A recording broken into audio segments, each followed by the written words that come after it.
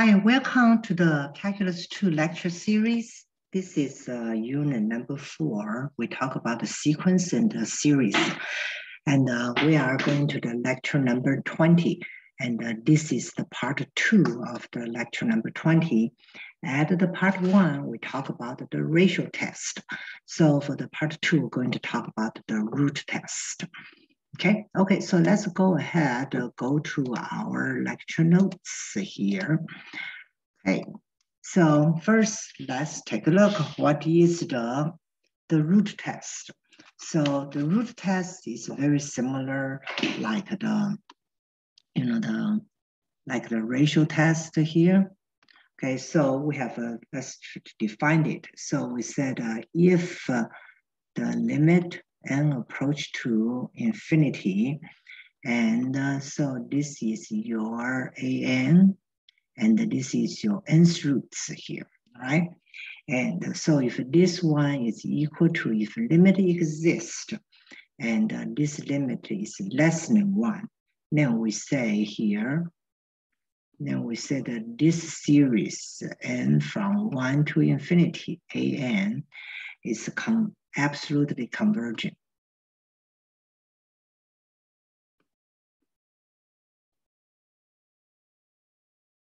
Okay, so the key things here is like the limit exists and less than 1, then it's absolute convergence here. Okay, so then the next one's here. So we say if the limit n approach to infinity and the an, I take the nth roots. If this is L and L is greater than 1 here, or if I find the greater than 1, or if this limit going to the infinity, then we said series summation n from 1 to infinity, the an is divergence. Okay, so the last one is the similar like the ratio test. So we say it's a limit n approach to infinity, and this is an, and the n is equal to 1, then the root test is inconclusive.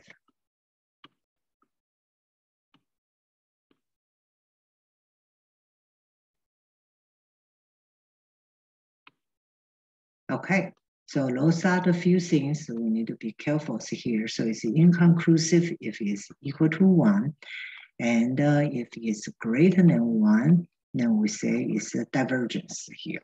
All right.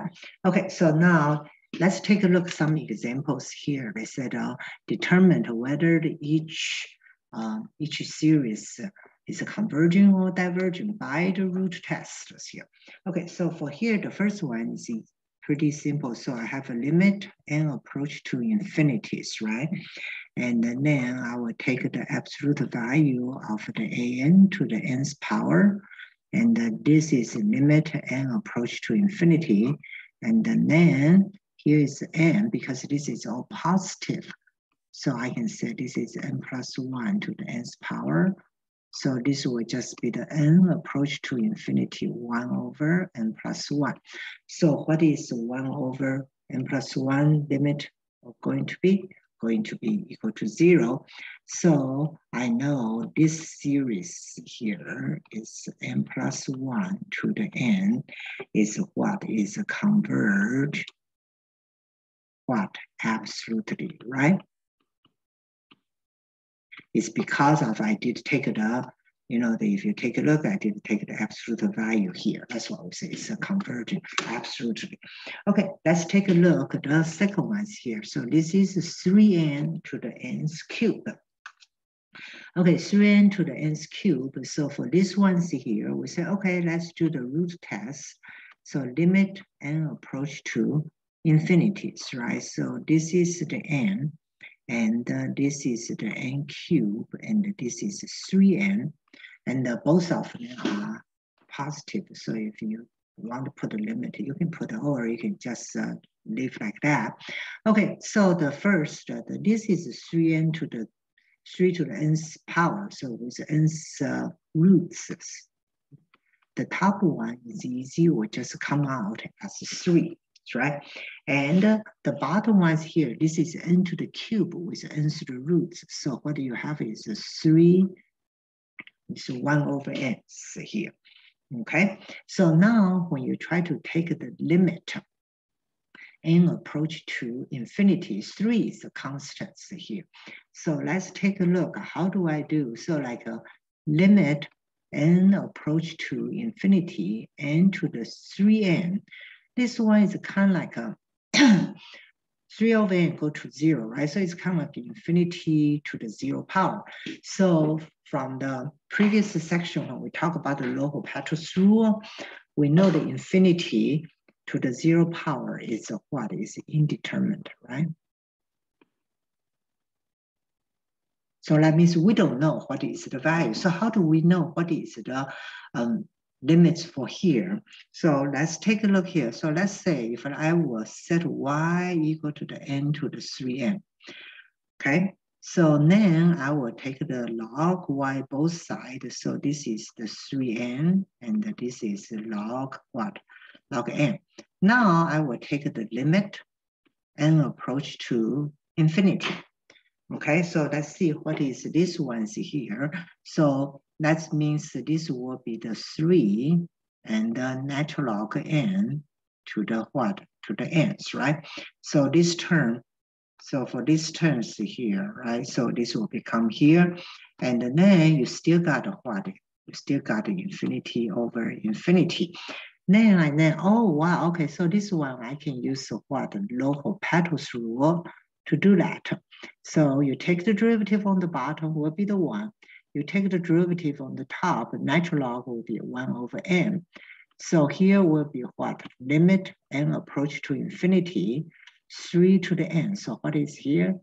Here is 0, right? So I know the natural log of y going to approach will be approach to 0 when n is approach to infinity. So now you can take the e both sides, right? So this will be e to the 0. So what is the y? Y is equal to 1. So I know this, so I know this limit, right? Approach to what? Approach to 1. Okay, so that's how do I prove this limit approach to what? Approach to 1 here. So what is my final answer? My final answer is 3. And the 3 is what? Is greater than 1. So what happened to this? Okay, so what happened to this ones here? This one will be what? This will be divergence here. All right. Okay, so now let's take a look at another examples here. This is the one with the is like alternating roots here. Okay, alternating series here. So let's take a look at what happens here. So the same ways here, I would say the limit n approach to infinity. Then I'm taking the nth roots. I take the absolute value, -1 n plus 1. So because it's absolute value, I don't really care about this negative sign anymore, right? So this will just be what? This will just be 1 over n to the 1 over n. So from the problem part B of the problem, we just did, we know what is the limit n approach to infinity n to the 1n, we say is 1, right? So from here, that's what we did here, right? So we said this one's here will be 1 here, all right? So now because this is 1, so what is the whole things here? Whole things here, this is 1.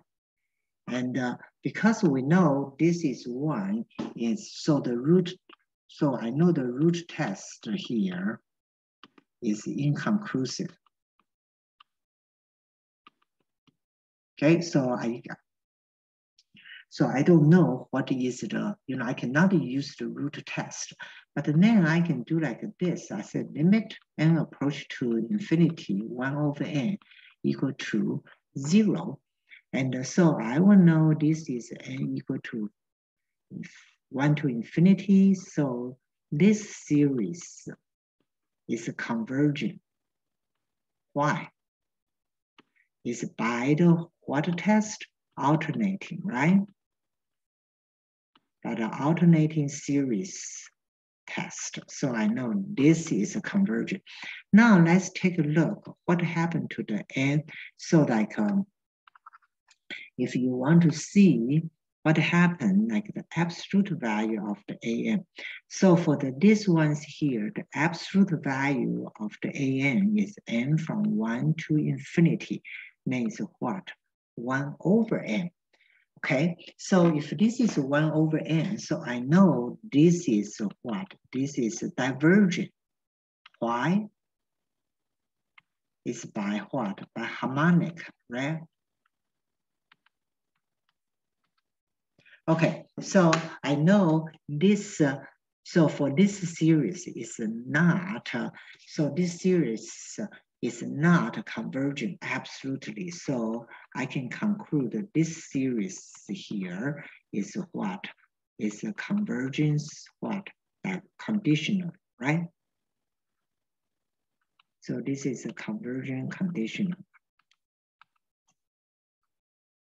Okay. All right, that's it. So this part 2 is a pretty simple part. It's very similar like the ratio test. And so you just take the nth roots for that. So it will be a good candidate if your series like we have here, like for example, this one is a very standard, right? So they have the nth roots, and you know immediately the root test probably will be the best one. Now here have nth roots here, then you probably say, okay, I can use the roots test. But for you do the root test here and try to find the limit to the n to the 1 over n, is like, you know, you need to know how to do that, okay? Okay, that's it. That's the root test, so looking forward to talk to you our next topic. See, all right. So have a good day. Okay, bye bye.